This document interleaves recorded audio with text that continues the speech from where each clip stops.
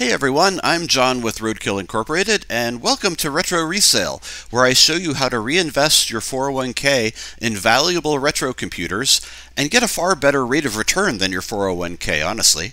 This is episode number 8, and it's all about the Commodore Amiga 2000, one of my overall favorite computers, both personally and also to buy and sell. It's a huge box with lots of slots and drives, and it's rare that 2000s are empty, which means when you buy one, you almost always get a bunch of bonus items that the seller didn't even realize were there. So I knew I was doing an Amiga 2000 video, and I wanted to brush up on my knowledge, so I bought this book from Germany. The big Amiga 2000 book. Beautiful big book. Look at this. I'm going to learn all about the Amiga 2000. Oh, it's in German. I don't know German. Oh well. I can look at the pictures, I guess. This book is like new. Like, it's an old book, but it's new. 1987. This is not a reprint. Anyway, so before we go any further, what is an Amiga exactly? It's a 16-bit computer introduced in 1985, and it was a successor to the 8-bit Commodore 64.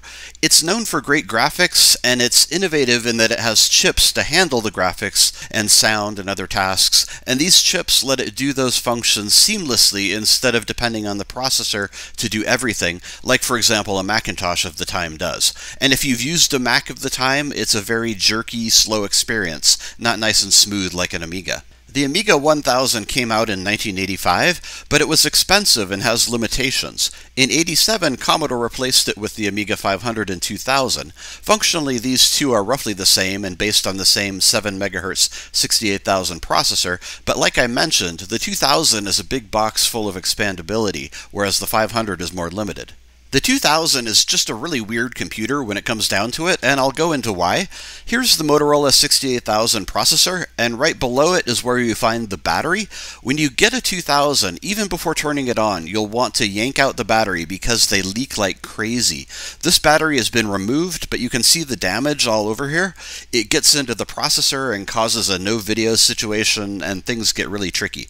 Over here you have the video card slot, which you don't need to use because the 2000 has composite and RGB video built in, but if you want you can install the famous NewTek video toaster here, or other video cards like Opal Vision or Flicker Fixers or many others. Then there's this slot for upgraded processors like the 68030 and 68040. These are very valuable cards, and you can see from the back of the computer whether there's something in this slot or not.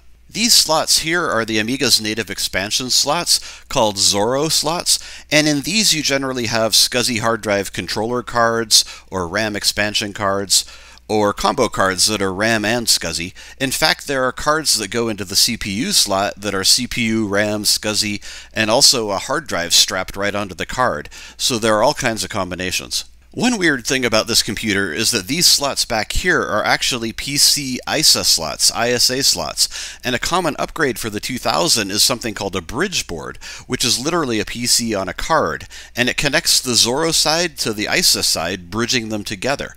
It's pretty cool. You can literally have a PC inside your Amiga 2000 and have it running in a window that doesn't affect performance of the Amiga programs running simultaneously. Today maybe that's not too impressive, but for the 80s it was totally mind-boggling. Also, if you see a 5¼ inch floppy drive on the front of an Amiga 2000, chances are there's also a bridge board installed because the two worked together. Beyond that, this is the Kickstart ROM.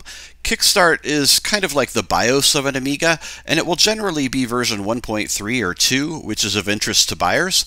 This big square chip is called the Agnes, which is the most notable of the Amiga's custom chips. Often you'll find an upgraded Agnes here, which is a daughter card generally referred to as a mega chip. Okay, enough explanation, let's go Amiga 2000 hunting. I found all of these with my typical keyword search of vintage computer. The first one was a while back before I got the idea for this series, so I don't have pictures or the listing, unfortunately, but for $525 shipped, it was a 2000 in really bad physical condition that didn't power on, And here's the thing, it came with 2 keyboards. Amiga 2000 keyboards are insanely valuable and often go for $225 or more. Plus, I knew I could sell even a dead 2000 for a few hundred. So this one was a no-brainer. There were no pictures of the inside or the back, but again, who cares if there's anything in it? It's just a bonus. Conservatively, we're looking at $300 for a dead 2000 plus $400 for the 2 keyboards, and at that point I'm at $700 for my 525 and probably way better. So this next one I paid the full $574 price, but I knew it was worth it. As you can see from the back, it has a video toaster, it has an accelerator card, and some sort of breakout card related to the toaster, which is very common. They often have TBC cards and ancillary related cards. The seller likely had no idea about any of this. He said the computer powered on, which is good enough for me. I know that a toaster goes for $200, an accelerator $300 or $400. This one was a complete shot in the dark, but at $257 shipped, hey, I'll take that risk all day, given I can sell it back to the world without even opening the box for $300. No real information posted, says it's untested. Picture of the back shows something weird going on inside, but hard to tell. It's not in the CPU slot, so probably a hard drive card with RAM. Now this one's interesting. They state they don't want to power it on because they think they might break something, so maybe they're conscious of the battery situation and how it could leak, which you could say is a good thing. If you look at the back, it's got an accelerator and also a video card of some type. They show the cards out of the computer, which makes me a little suspicious because clueless sellers don't open the case, let alone take the cards out. But hey, again, the question is always, assume it's all dead and then name your price. The worst case scenario, the dead computer is $300, accelerator is $200, even dead, video card $100, so I'm at $600 minimum, and they accepted a $475 offer for $495 shipped, so we're definitely in business. Wow, so computer number 1 is a mess, but what a beautiful and profitable mess. First off, what's this red towel it's packed with? Looks kind of grimy? I don't know. I don't want to think about that too much. Grime is definitely the worst part of my job. So anyway, yeah, there's a very crude switch cut out in the front right of this computer, not too pretty, but what this does is it switches back and forth the kickstart switcher, and I'm happy to have one of those. A kickstart switcher allows you to have different versions of kickstart ROMs and power on with the one of your choice. The reason you do this is some software won't work with one or the other. So this is a nice bonus. It replaces the original chip, and then this daughter card that has both ROMs kind of hangs out on the board. We've got a hard drive literally strapped in on the edge of the computer. That's a new one for me. Usually you have it on a card like we've shown, or God forbid, actually put the hard drive in one of the actual drive compartments meant to house a drive. The next discovery, this guy has a mega chip, the 2 megabyte chip RAM module I talked about. That's worth good money, so good to see. We've got a fan flopping around loose here. Next, we've got a microwave flicker fixer. I remember drooling over these as a kid, but never being able to afford one. What this is the high-res modes of early Amigas flickered really badly. It was interlaced, so these cards rid you of that problem. And oh my gosh, it just gets better and better with this one. We have a Commodore A2630 accelerator card.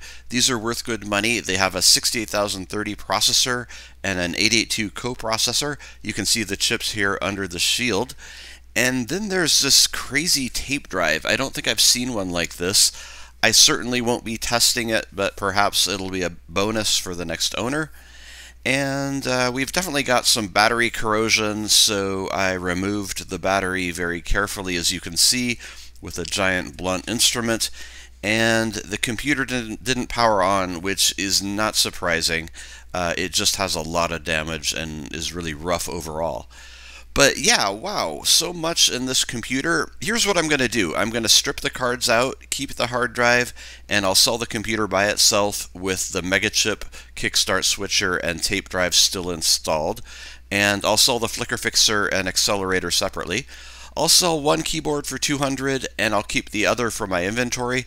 I don't bother selling keyboards with dead machines. Someone who works on dead machines has already got a keyboard. Yeah, and this way I think I can easily clear $1,000 on my $524 purchase. Okay, so computer number 2, a pretty exciting one. I know there's lots of good stuff in here. We've got the GVP, Great Valley Products Accelerator. GVP is basically the premier third-party component brand for Amigas back in the day. So this is nice to see, and it has some RAM on the card too. Video toaster looks good.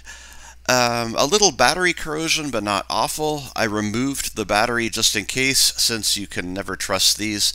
But unfortunately, computer number 2 is a dead machine as well. Yeah, it's too bad, but it happens. Corrosion got into the processor socket, so it needs board work. I tried swapping out the processor with a known good processor, but no luck. But that's fine. It'll still get me 300, and it'll go to a professional who actually has time to make the board work again. Like the last computer, I'll sell the machine by itself, and then the GVP separately, and then the toaster and its add-on card together, since a toaster person would probably appreciate having both. I'll keep the drive and also the second floppy. You might notice a theme, which is that I'm accumulating parts I'm not even selling.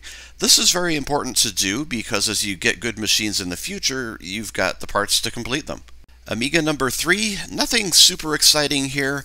Similarly, this one has a dead board with battery damage, possibly bad processor, and the replacement didn't fix when I tried. It's got a hard drive with a SCSI controller. SCSI cards are worth maybe $50, so no big deal. I'll put that aside and the drive aside, and I'll take the second 3.5-inch floppy out and put it in my pile. And then I'll sell the dead computer for $300 to $400 range, and I'll easily make back the $2-something I paid. All right, yeah, Amiga 2000. Amiga 2000s are awesome because they are filled with cards, and the people who sell them don't really realize that. And yeah, the reason I paused in this video is I immediately knew the seller sent me the wrong computer because there should have been an accelerator in the processor slot. Look at this picture from the listing.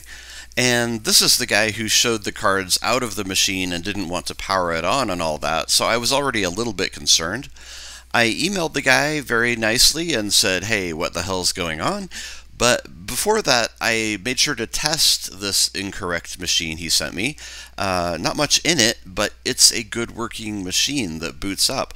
So it's times like these you need to think strategically, and I suggested that if he were interested in selling me this incorrect machine in addition to sending the one I already bought, I'd be willing to pay $200 for it. I clicked send and crossed my fingers, and a few minutes later, success. The guy was apologetic and welcomed the $200, and all was well. So that goes to show sometimes if you bite your tongue and spend 2 minutes thinking, you can really end up in a good place.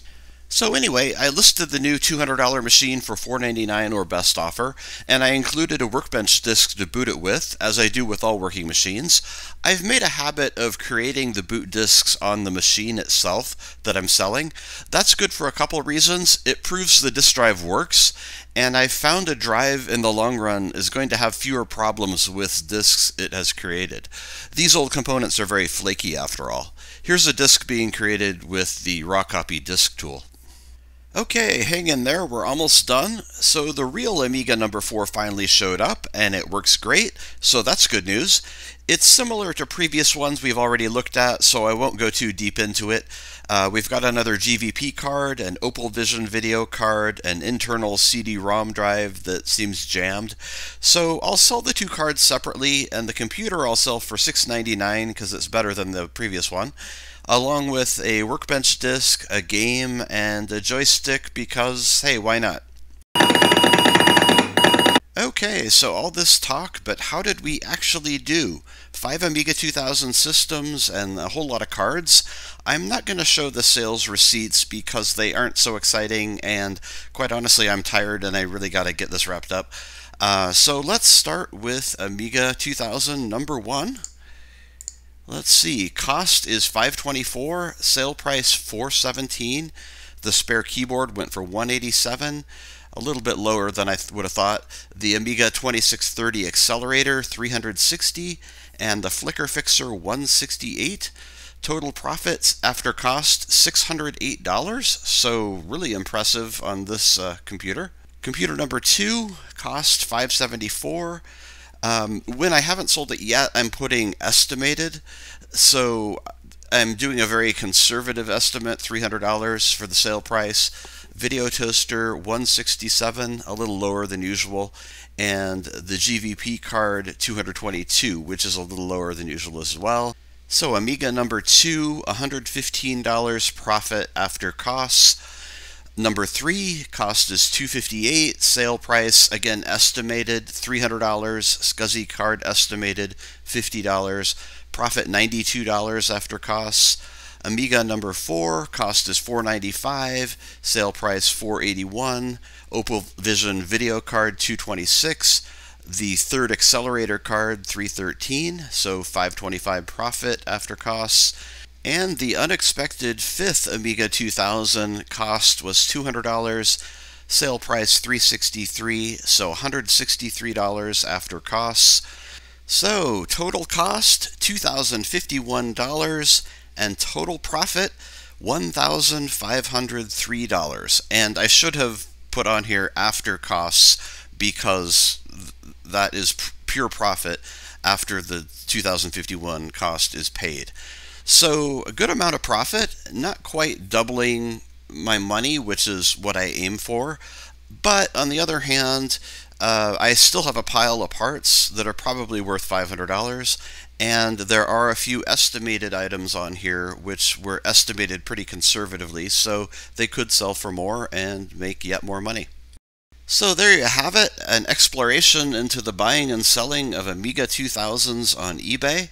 I hope you learned something. I hope you can use this information to go out and do this yourself.